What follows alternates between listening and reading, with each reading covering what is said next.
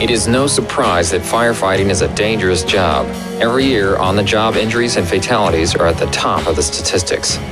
Proper aircraft firefighting, rescue, and safety training can significantly safeguard against potential hazards.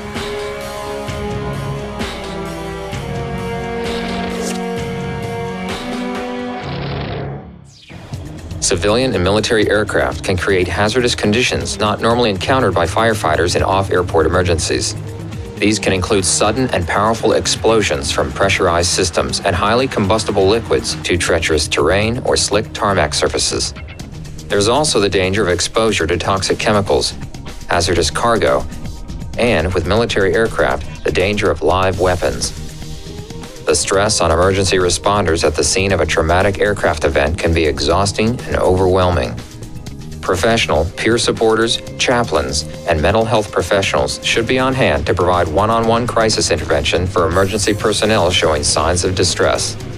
All protective equipment and clothing has limitations. It is important to understand and not exceed the capabilities of protective equipment. Firefighters who may be exposed to proximity firefighting, such as fuel spill fires that generate high radiant heat, are required to use the proper protective clothing for proximity firefighting. And when responding to an emergency, it should take the ARFF personnel no longer than 1 minute to be fully dressed. Both OSHA and NFPA require that anyone that may be exposed to respiratory hazards must use self-contained breathing apparatus, or SCBA. Because the lungs and respiratory tract are more vulnerable to injury than any other part of the body, ARFF personnel should not be allowed to participate in any firefighting activities without SCBA. Several companies manufacture SCBAs with different features, construction, and operation, but firefighters are required to use the positive pressure, open-circuit, self-contained SCBA. All ARFF vehicles should have adequate breathing apparatus and spare cylinders available for the number of firefighters that could be assigned to ride on that vehicle. SCBA equipment should be inspected at the beginning of each shift and after every use. Make sure that the cylinder is within 90% of full, that all gauges work, and that the cylinder and remote gauges are within 100 psi of each other, that the low-pressure alarm sounds briefly when the cylinder valve is turned on and again when the pressure is relieved, that the facepiece and harness are in good condition and the harness straps are fully extended, that the valves are operational and bypass valve is fully closed, and that the pass alarm sounds after 30 seconds of non-movement and when triggered manually. It is also important to know how to react when something goes wrong with an SCBA system.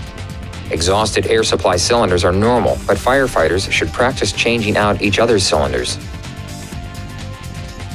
Some SCBAs are equipped with a connection that allows a firefighter whose SCBA has run out of air or malfunctioned to connect to a fellow firefighter's air supply.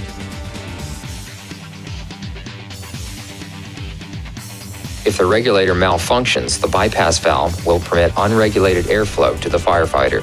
However, certain malfunctions, such as damaged hoses or facepieces, cannot really be worked around. Firefighters should immediately leave the incident scene and change out their equipment. Because of the nature of aircraft incidents, all ARFF responders should have current first aid and CPR certifications. Most incidents where the fire service provides medical assistance involve 1 to 5 patients. In the event of a large passenger aircraft disaster, multiple casualties and traumatic injuries can overwhelm initial responders, as well as the entire medical system. Most jurisdictions have a multi-casualty incident plan in place to manage a large-scale incident. Leaders are assigned to manage medical, ambulatory, and other teams. In this kind of situation, the fire service will be heavily involved in the rescue, triage, treatment, and transportation of the injured.